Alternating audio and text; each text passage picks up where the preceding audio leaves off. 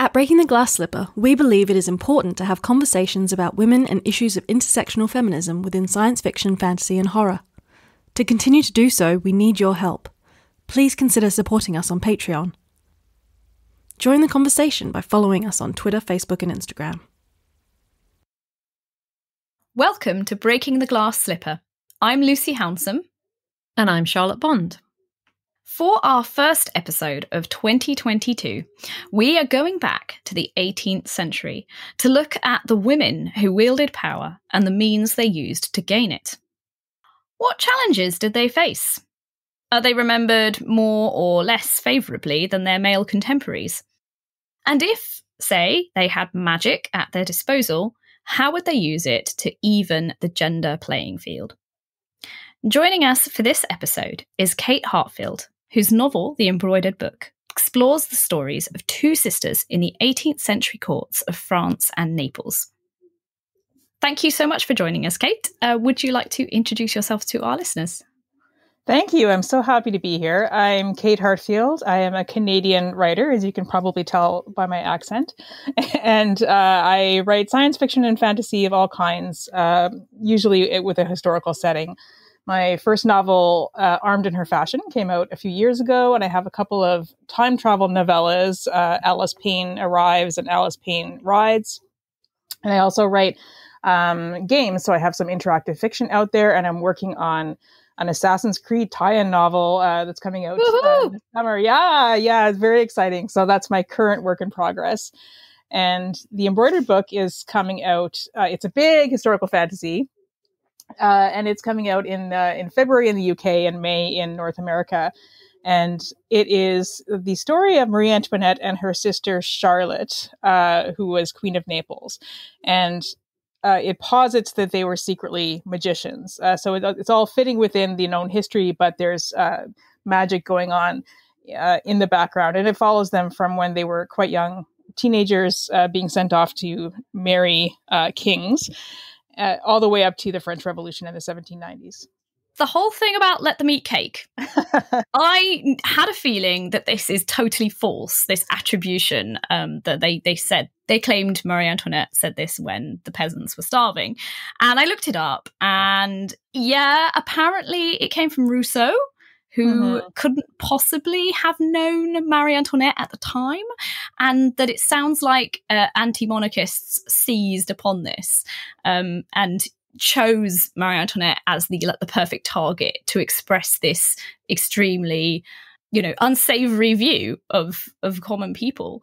And that, I don't know, that just seems to me, I feel like I'm gonna jump right in here and say that when women play this key role, in a major historical event, are they judged more harshly than their male contemporaries? Because I just feel like Louis XVI doesn't receive this same level of obsession. Like we seem to judge his wife much more harshly than we do him. Yeah, absolutely. And it was true at the time as well. Marie Antoinette was the target of really just nasty cartoons and rude poetry and, horrible epithets almost all through Louis's reign, but particularly, of course, in sort of the last 10 years. She was called Madame Deficit because she was blamed for France's deficit, not the American War, which was the real cause of the deficit, which was not her decision at all. Terrible nicknames and things made up about her all the time. And the let them eat cake thing, I think it is quite emblematic that the one thing everybody knows about her is false. And historians have a strong consensus that it is false, that it's been said about several people through history and, predates Marie Antoinette, as a matter of fact. So it seems quite unlikely she ever said it. And in fact, she actually expressed quite a lot of concern during the famines in France about what people were eating. So it just doesn't seem in character at all. I had a quote from that. Apparently, she said, "It is quite certain that in seeing the people who treat us so well, despite their own misfortune, we are more obliged than ever to work hard for their happiness." So that doesn't sound like someone who is totally uncaring. Yeah, she was very soft-hearted, and she was very touched by people. Obviously she was a very flawed person. I don't want to get around that, and extremely privileged and made many, many mistakes. But when it came to a sort of one-to-one relationship with people, she just had the softest heart in the world, and she actually adopted a whole bunch of children because she wanted to give them a better life. And it was very much a sort of rich white lady sensibility towards these children. But definitely the idea that she just wanted to party and didn't care about anyone else is just completely made up.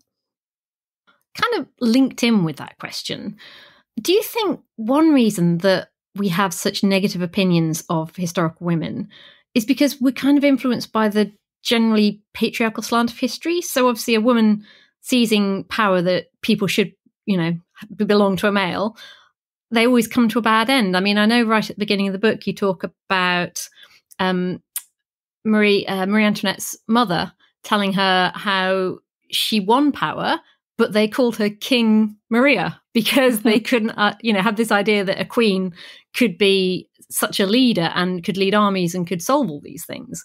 So do you think it's sort of a case of, because history is written by, I say in air quotes, the winners, or maybe the men, that this patriarchal slant has kind of changed what we think of these women? Yeah, absolutely. And that's one of the main reasons I liked the idea for this book and decided to pursue it, is that I realized that there were several women in 18th century Europe who were extremely powerful, and they all used their power in quite different ways, and they all had to deal with the problem of having a husband in different ways. Catherine the Great dealt with it by, conveniently having him killed. So, that's one way. Possibly, we think she probably had him killed. But yeah, Maria Theresa dealt with it in a different way. So the empress, who was the mother of Charlotte and Antoinette, could not be Holy Roman Empress in her own right because of the way the law was written, even though she sort of inherited that position. And so she married someone and made him emperor, but then she ruled anyway. And then when her son became emperor, Emperor Joseph, she still continued to rule anyway. So she just found a way around it. And yeah, there was this wonderful little fact that I found, that when she was crowned, because she also did rule in her own right, she ruled some Habsburg kingdoms in her own right, and she was declared king. And Elizabeth I actually referred to herself as a king at least once as well.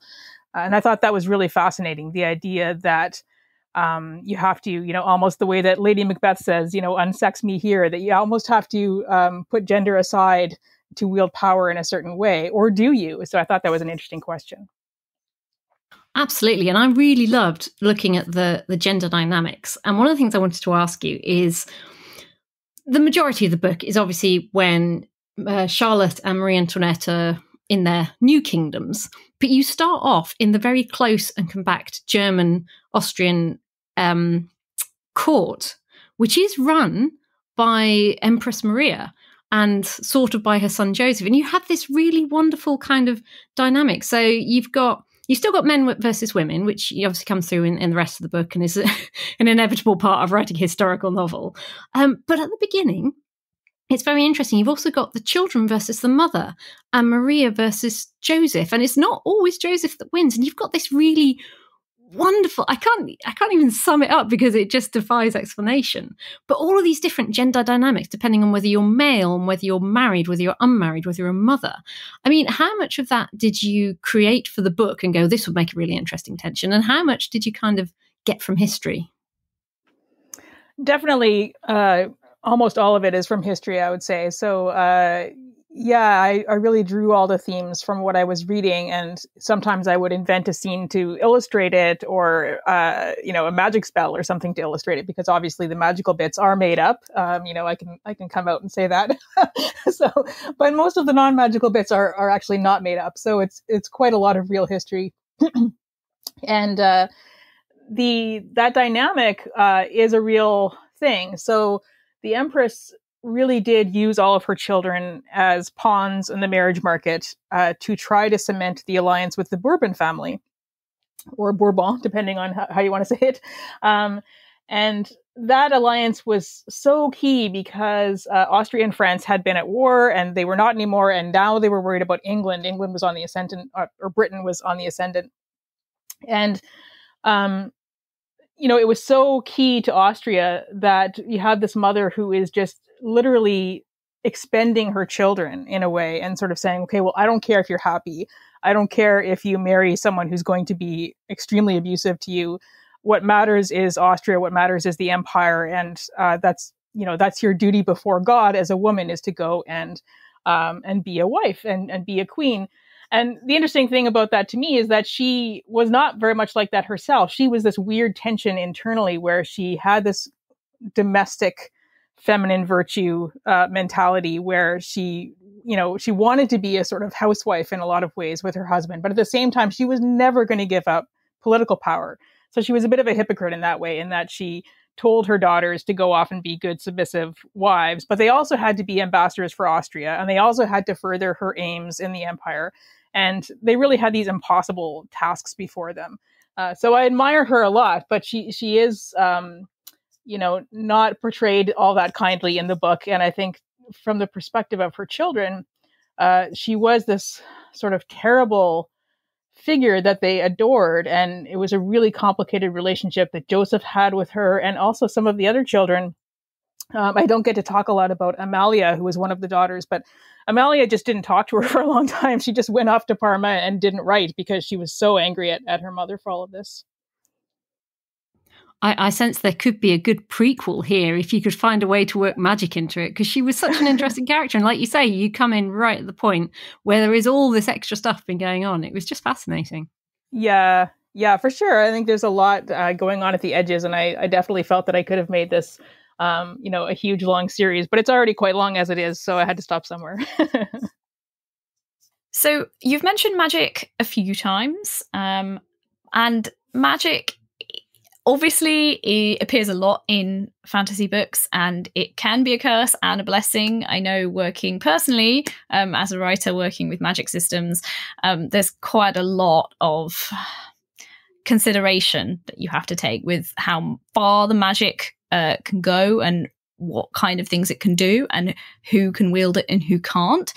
But if we're looking at it from the idea of magic possibly allowing women to attain more power than they might otherwise in a non-magical society, how can the idea of magic, or this concept of magic, facilitate a way out of powerlessness for women in a very patriarchal setting? Yeah, that's really interesting to me. I'm mostly using magic as a metaphor for power, which I think a lot of us do. That it's such an easy way to kind of literalize power and talk about different ways of wielding power. And so when I was designing the magic system, I was thinking about the ways in which these women did wield power despite the patriarchy that was all around them, and the ways that they did it differently. So Charlotte is a very politically minded person, and she historically was very interested in ruling a country. And she, just like Catherine in Russia, she was reading all the philosophy. She was up to date on the latest ideas, and she really wanted to create this utopia in Naples. And so she went there as a teenager and had these grand ideas that she was going to be this great queen. Whereas Antoinette was quite different, and she was a much more domestic person and was much more interested in just being a good wife and in pleasing people and in having friendships and relationships. But both of those things were powerful, and Marie Antoinette's power was in those relationships. She actually did historically have a lot of influence and a lot of friendships, and that's why she got accused of having too much power, is that she did have a lot of networks at Versailles that she had cultivated to try and make sure that she got her way. And she did have that Austrian connection that she was always thinking about. She did have opinions on things like the American War and how to run the budget and everything else.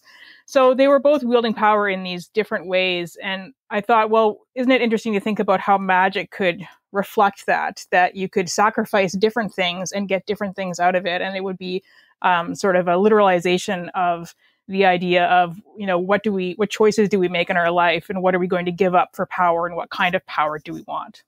I thought it was really interesting that your magic system kind of reflected the outer politics as well. Because we've very much, I'm having to check my notes, so many characters in your books, I have to remember them all. You had the Ertag governess at the beginning, and you have Charlotte and Marie Antoinette, and you have Genevieve. All these women who are practicing in magic, but they're kind of what you call in your world rogues. They're not part of the established practice. They're not part of the, I'm doing my air quotes again, brotherhood, which is obviously people like Solomon and Rohan and things like that. So, I mean, what made you think, you know what, I'm going to have exactly the same sort of gender dynamics within magic? Because quite sometimes you see that magic is sort of just kept for women. You get the idea of witches and things like that, or mages or whatever. But I really liked how you put the interplay between it. So what kind of nudged you in that direction to make it almost reflective? Yeah, I think I did want to work within the history to a certain extent. And, when you start a historical fantasy novel, you always have this question at the beginning, are you going to make it a secret history in which it happens within what we know, but behind the scenes? Or are you going to make it an alternate history and change what happened in history? And the embroidered book is a little bit nuanced in that regard. You could look at it either way, I think, to some extent. But for the most part, I did want to work within what we knew about history and almost explain it in a way and use magic to illuminate what actually happened, rather than saying, wouldn't it have been cool if this had happened instead?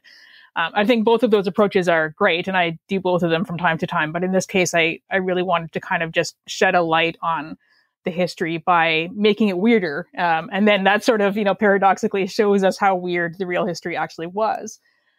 So I did want to have that power dynamic there. And the Order of 1326, which is the society and the secret society in the book that controls who can use magic, is an explicitly male society, and it's a brotherhood, and women are not allowed. Monarchs are not allowed for reasons, they don't want them to get too powerful, and they really try to tightly control magic. But of course, as with all things, whenever there's an attempt at a top-down control of something, things leak out the edges, and there are rogues. There are people who are doing magic despite the rules of the order, and that also allowed me to talk a little bit about the Enlightenment and about the things that were changing at that time, and the way that established authority that did go back to the Middle Ages was being overturned and could not survive. And the people who pushed back against that, and the people who were trying to preserve the old order at all costs. You're talking about order and the brotherhood, and I'm just thinking Assassin's Creed. Yeah, I know. And I had no idea at the time that I would end up writing an Assassin's Creed book. So yeah, secret societies and brotherhoods seem to follow me around for sure. How do you believably keep the use of magic to a limited group of people in a world? Because often magic is so game-changing, particularly if it's only wielded by a certain group of people. You very often then, it ends up with the haves and the have-nots in a very obvious sense. One group has extreme power and one doesn't. I mean, how would you, possibly in your own book, but also if you have any other kind of wider ranging thoughts on this, because it's a bit of a pitfall sometimes, I think, when you incorporate magic in, because you really have to lay down the ground rules quite early as to how it's really going to affect the social structure of your world. Mm-hmm. Yeah, absolutely. And that takes a lot of thought, and I think there's a lot of ethical decisions that go into it, and the world building behind it can break things in your plot, so easily, just from a practical standpoint as a novelist. So deciding who gets magic and how they get magic and how they get to wield it is such a big part of it when you're writing anything that involves magic, for sure. And it fascinated me to read H.G. Perry's novel, A Declaration of the Rights of Magicians. And the sequel to that novel is out now too, because that's another novel that has magicians in revolutionary France.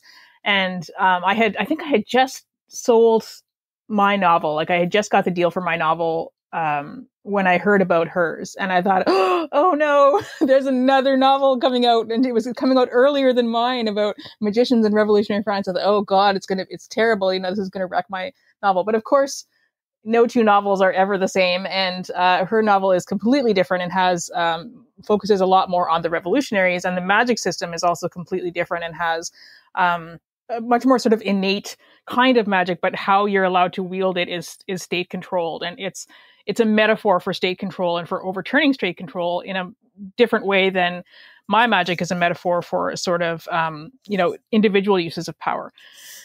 So, which is a sort of simplistic way of talking about what's going on in her book, but I really recommend it. It's a fascinating novel. And so I think when I started writing mine, I had other historical fantasies in mind. The big one I think that is always top of my mind is Jonathan Strange and Mr. Norrell, and the limitations of magic there, and how individual it is, where you only have two magicians in a world who can wield magic. So I did have to make those decisions about who got it and why. One thing that I really did not want to do in this particular book is have it be inborn. I wanted it to be a learned skill because I thought that would allow me to talk about the values of the Enlightenment and who got power that way. And also because I think when you're talking about inborn magic, that does open up all kinds of other cans of worms that I didn't want to deal with in this book. Yeah, I mean, not least of which is stuff like The Chosen One. Yeah, absolutely. Yeah. I must admit, reading your book, I found that the magic system was a lot more stringent than others. Lucy mentioned The Chosen One there. Remember, I must admit, I did not enjoy Jonathan Strange, Mr. Norrell, so I don't really remember that very well. But even with innate magic systems, or even where it has a cost, I found that your cost was really, really high because they pay with memories, they pay with affections, and it's something crucial. And each time they do it, each time they cast a spell, they lose something of themselves, which is not something I've seen in a lot of fantasy, or at least not in such a personal way. So, what made you think, you know what, I'm going to get them to lose all of their emotions and do that? Was it because of writing a historical something? Would you have done it differently if you'd done a high fantasy setting, for example? Was it to distinguish it? Or where did you come about with those particular rules? I think it came from two different directions. One of them was just the practical restrictions of writing the plot, and the other more interesting one is from the history. So on the practical side of things, for the novelists in the room, anytime you have a magic system, the problem always becomes, well, how do you have conflict in a world where people can do whatever they want? So, there has to be some limitation or some cost on magic. That's not necessarily always true. There are other ways of writing stories, but it is quite difficult for your plot if you don't have some reason why people would choose not to use magic in some cases, or why they would run out of magic in some cases. So I knew that I had to have some sort of cost. And that's kind of where the history came in, because often when I'm casting around for ideas, I will just turn back to the history and think about what it says to me thematically. And I was reading about Charlotte, and her formal name was Maria Carolina. So if anyone's looking her up, she's often called Maria Carolina, but she went by Charlotte. And she had this very interesting tragic life where she did start out as this utopian teenager who went to Naples and married this terrible king who was not interested in the business of government at all. And she managed to make herself the de facto ruler of Naples. And then, and she was totally into all the Enlightenment philosophy. So she was very much like the character of Catherine in the Hulu show The Great, if anyone has seen that. So she was very much like that, where she was very idealistic and wanted to create this perfect world.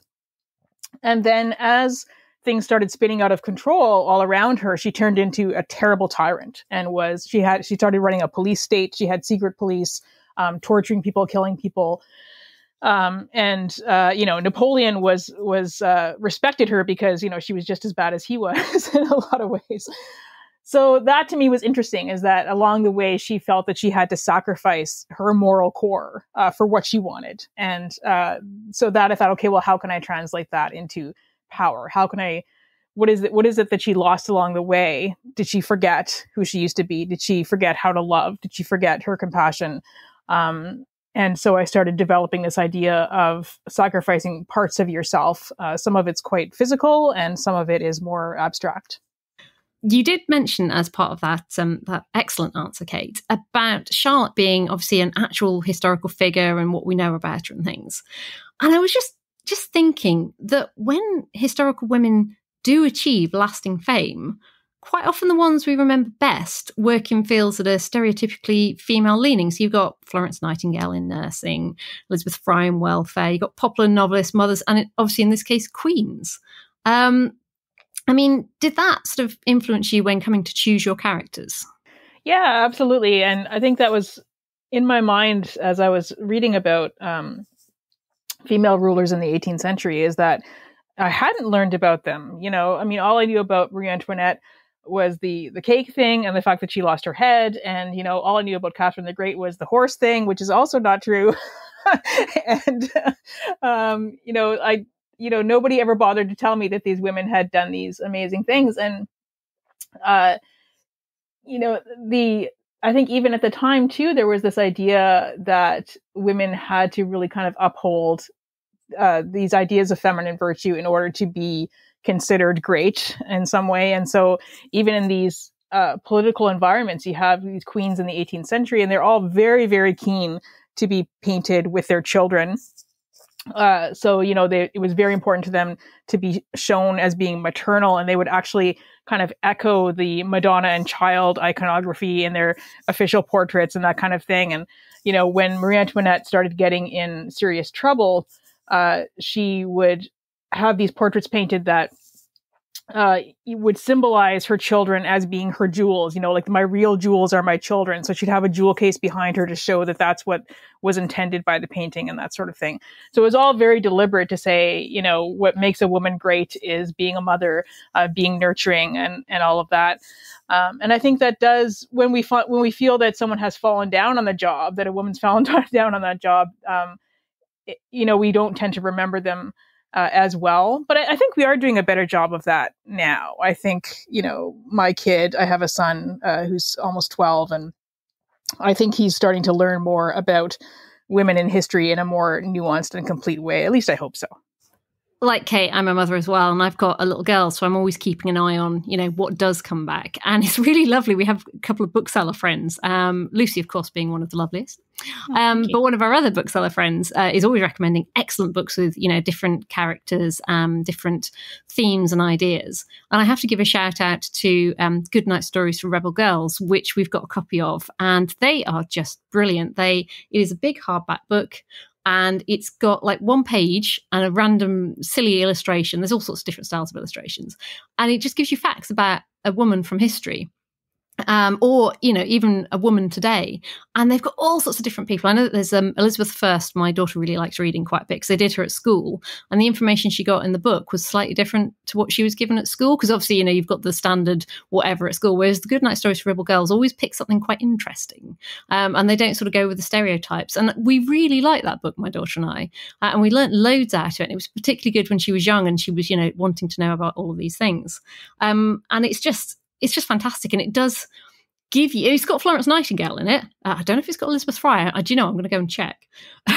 But it's got a whole host of people like Olympic stars, people who, you know, have been very strong in trans rights and things like that. And it is a really excellent book. I highly recommend it. Oh, that's great. Yeah, my kid loves history as well. And he went through a phase where he was reading the Who Was series, which is an American series of kids' books about history. And that was my impression too, is that there were a lot of people that I never learned about as a kid, and written in, quite an up-to-date and objective way, and with all kinds of diversity that was not in the curriculum when I was growing up. So that is really heartening to see. Well, without Megan here, I was desperately going to try and get in like a Star Trek or a Star Wars reference, but I have to. Sorry. Are you going to go there? I'm not. I was going to go Doctor Who, which is, I still managed to get in Doctor Who, but they're doing. I'm not so keen on some of the Jodie Whittaker episodes, but stuff like Rosa Parks. I mean, the only reason my daughter got into Doctor Who was because they did Rosa Parks at school about 2 weeks before it happened to be in the Doctor Who episode, and I went, do you know what? There's this really cool thing you might enjoy, and my daughter loved it. And the Doctor Who with Jodie Whittaker has had quite a few interesting female characters in it, and particularly historical characters. There's been a couple of series, and I'd have to go back and rewatch them. But again, it's like you were saying, Kate, that stuff being put out for families, for children these days, is looking at more interesting characters from history rather than just, David Tennant marrying Queen Elizabeth I and things like that. Yeah. Yeah, it's true. Yeah, and it's really great to see. I'm not all caught up on the Jodie Whittaker arcs, but I did see the Rosa Parks episode, and I thought it was really great. I want to ask a slightly tangential question, because we are talking about diversity, we're talking about gender equality, and it was just something I read in an article the other day about the so-called dark ages that are no longer should be considered dark. We shouldn't be using medieval as a synonym for primitive anymore. But it was an article about this idea that discussions of gender equality just didn't take place in these eras where the gender divide it was much more pronounced. It was less equal than the era we find ourselves in today. I just wondered if you had any thoughts about that, because I always kind of feel that we sit on our high horse here in the 21st century and say, oh, well, look at us now. We have all these important, necessary discussions, and just assume that these poor, unenlightened people never spoke about gender equality. But I'm sure that's absolutely not the case. Yeah, I think it's absolutely true, is that, we have so many examples going back to antiquity of people talking about what are the rights of women in society, and just speaking about European history, because that's what I know, it's never as simple as we think it is, and it's never as binary as we think it is. And definitely once you get into the Middle Ages, you have people like Christine de Pizan writing The City of Ladies, which is absolutely explicitly about the rights of women. And then in the 18th century, Mary Wollstonecraft writing A Vindication of the Rights of Women in the 1790s.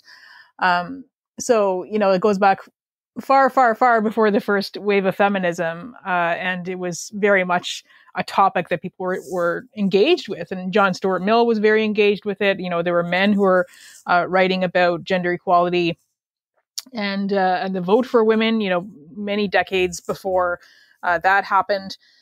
So, yeah, I think it is one of those things where the lens that we look back with is a bit fogged up in some ways. And the French Revolution, too, was this moment where the rights of women were very much in play. And we see that with every revolution. I mean, the Russian Revolution is another great example where, once you start overturning the structures of society, it is natural for anyone who has been oppressed disproportionately in the old society to say, okay, great.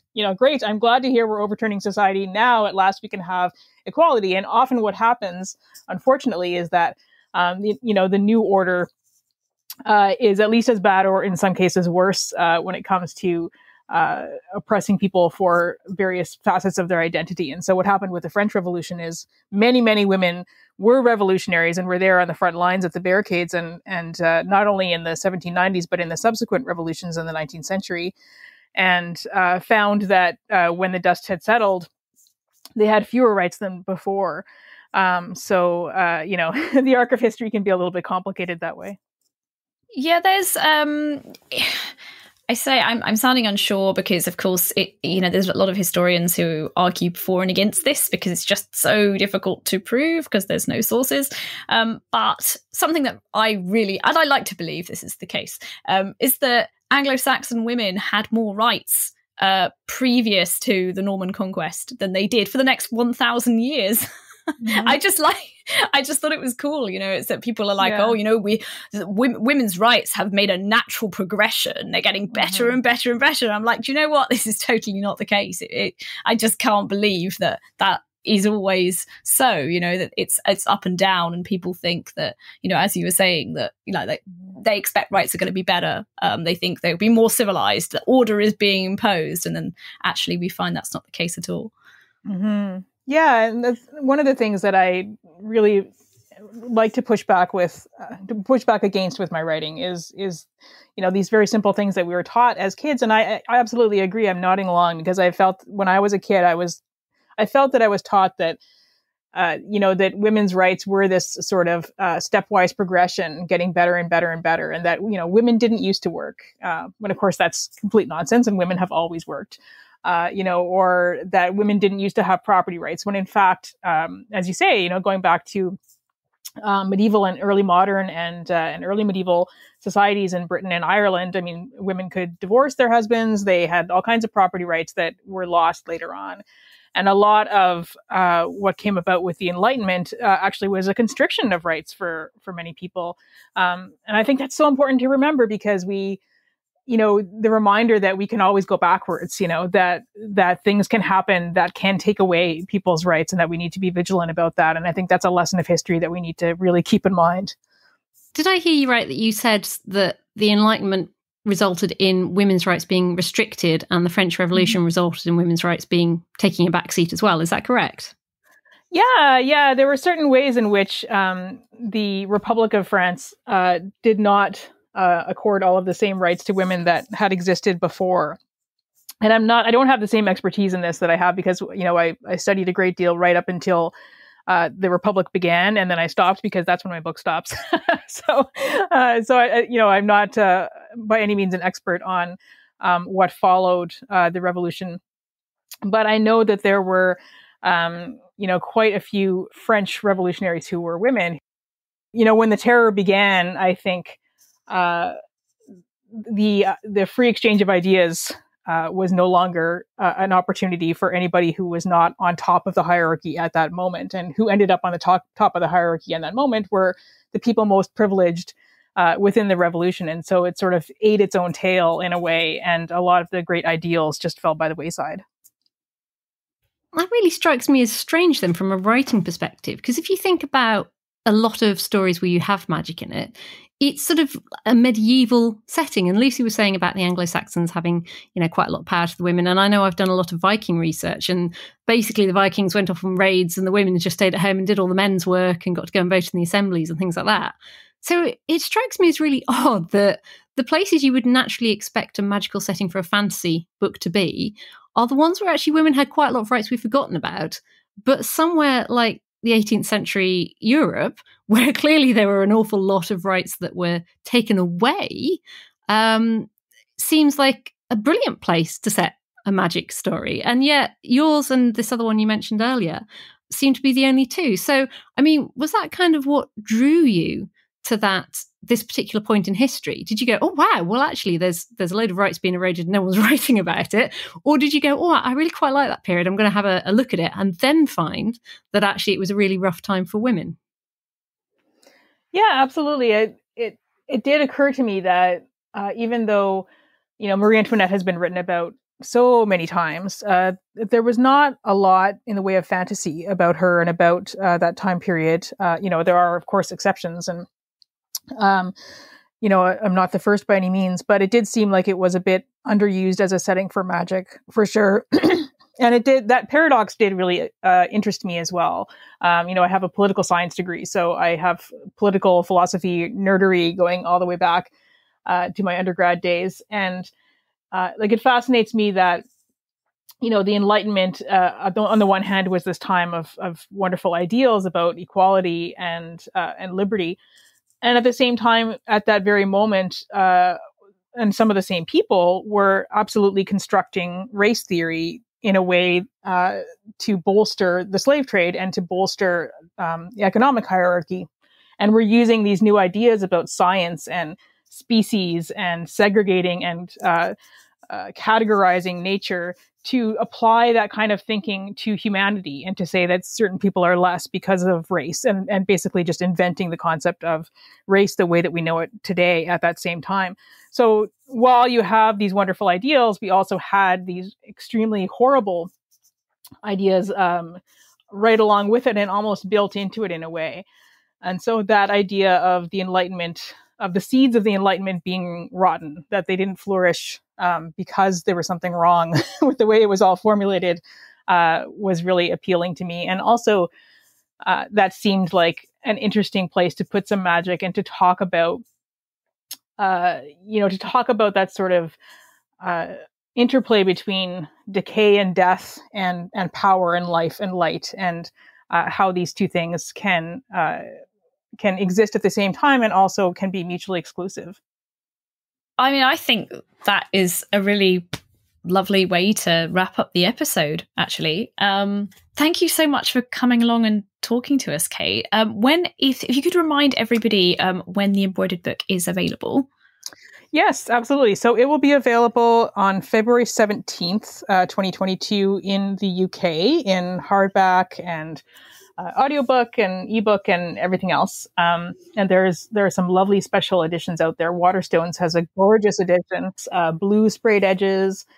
Forbidden Planet has a signed edition. So if you're into the fancy editions, they are out there in the UK already for pre-order at the time that we're recording this. And in the rest of the world, I think you can get, if you're very eager, you can get an ebook copy or a book depository import copy in February, or you can wait for your local bookstore to have it in May. So the May 24th is the date for the US and for Canada. Fantastic. Like I said, thank you so much for coming along and being the first guest of our new season for 2022. Excellent. Thank you so much. I really enjoyed listening to the podcast, so I was very happy to be here. It's lovely to have you. Thank you, Kate. Breaking the Glass Slipper is written and produced by Megan Lee, Charlotte Bond, and Lucy Hounsome. Please help us spread the word. Subscribe and leave a review on your preferred podcast platform.